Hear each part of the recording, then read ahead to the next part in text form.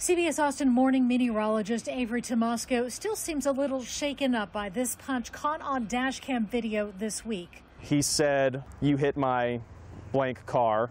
And I replied, "No, you hit my car." And that's when he swung. Just moments before that, it was a normal afternoon. He was driving on Mopac at Steck. All of a sudden, there's a car coming into my lane. I slam on the horn, hit the brakes, but it's unfortunately too late at that point. But the driver kept driving until Avery says he got his attention and they pulled into the shopping center at Capital of Texas Highway and 183. Avery began to take pictures of the damage when the other driver is seen approaching him on video with his fists. That little bit that he did wind up, I guess, was enough for my brain to realize you're in danger.